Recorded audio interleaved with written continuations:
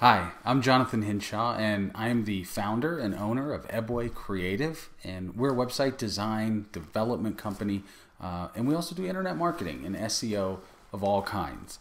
So this is a very cool post because what I wanted to do was give you guys something that you could use to sell in a roundabout way.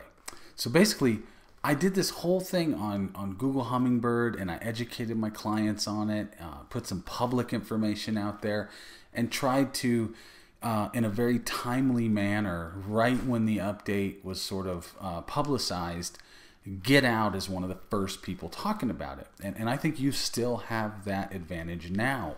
You know, this probably for the next 60 days, this is what people are going to be talking about.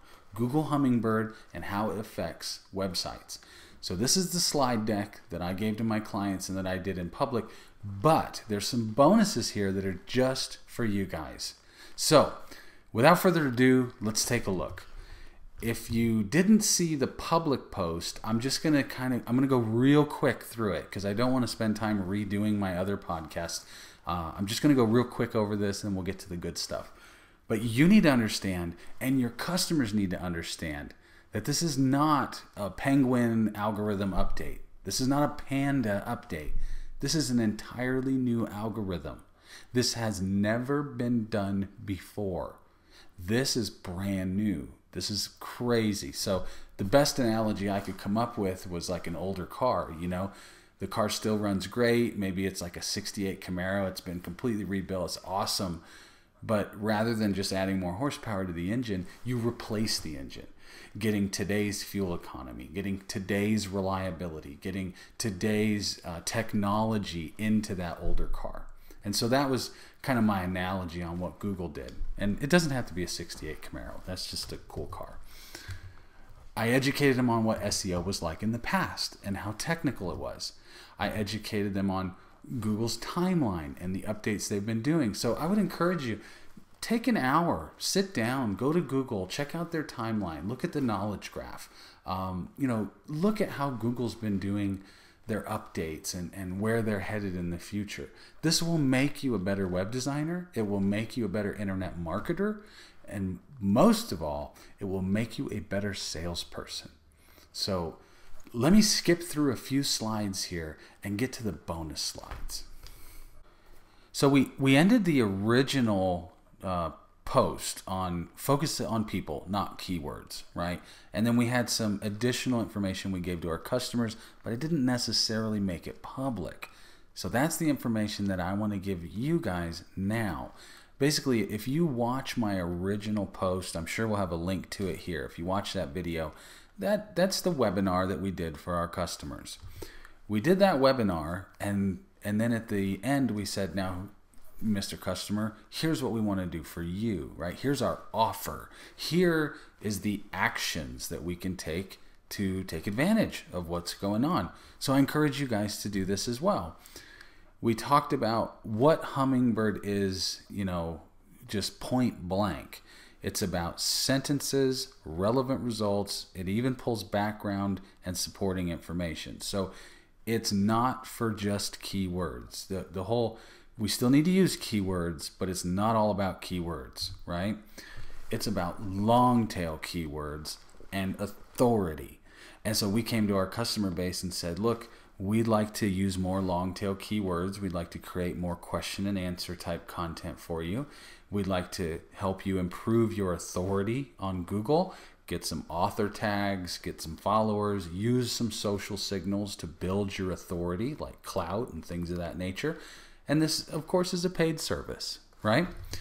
Now, I know what you're thinking. You might be thinking, well, I'm not an SEO guy. I can't sell that. What you can sell is a dedicated mobile layout for their website. And this was a slide we used for those that maybe didn't want to opt for the whole, marketing plan or SEO plan.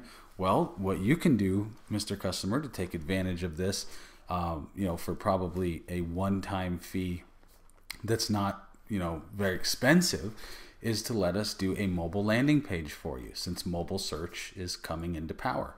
Analysts believe that these changes are heavily influenced by Google's desire to become more mobile. So As well as their mobile search engine pages, Google also owns Android, which even has its own voice search capabilities. Most of your customers don't know this.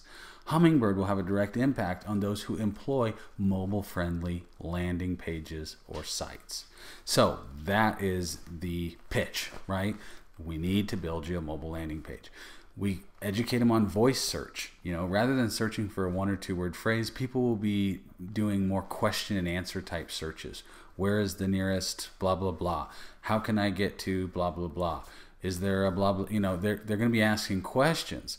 So Hummingbird will determine the most relevant and highest quality pages that meet the needs of the searcher. So this is a content change. This is a focus change, right? There's got to be something in there that answers that question, or they won't show up. Then we addressed the topic of SEO being dead. Of course, since we offer SEO to a lot of customers, we get that question a lot. What about this article? It says SEO is dead, and does metadata even work anymore, and blah, blah, blah. So we did talk about that topic during our webinar with our customers. We told them, look, let's just continue to add high quality content. Let's integrate the content efforts into a social media platform, Google+, LinkedIn, Facebook. Let's take advantage of the social world, and let's try to get people to distribute it and share it and like it and all that. But we're not going to do any black hat stuff. And so we just educate them on the positives, right? Going forward, we did an example with them, and we had them pull out their phones and said, look, do the voice-based search now. See how simple it is. Look how people are going to adopt this and use this. I put my customers into their customers' shoes. So then I could ask them, what are they going to ask for? What questions do we need to answer so you guys show up for the people that are asking Google about your products or services, right? So you can do a demonstration. It's a great way to do it. In the end, I want you to take my logo off of this, rebrand this PowerPoint however you see fit, change the images, change the pictures, come up with your own examples, your own imagery, and use this as a launching point to touch base with your customers. Here's what I would recommend. There's lots of ways you could do it, but here's, I think, the best. You should have a webinar, invite everybody to it. It's a free webinar. You're going to educate them on search engine optimization, how to dominate your local market, whatever. You're going to use terms like that. You're going to get a lot of your customers to show up. And at the very end, it's a by the way. By the way, did you know we do mobile landing pages? By the way, did you know we know somebody that does search engine optimization? And by the way, did you know blah, blah, blah, blah, blah. So that's how you need to pursue this. And we'll have some more content in this article here. We'll have some links to some other things. So I encourage you to use this, get involved, get some traction with your customers, and use this to infuse some Christmas money into your company. Have a great day, guys, and thanks for listening. Bye-bye now.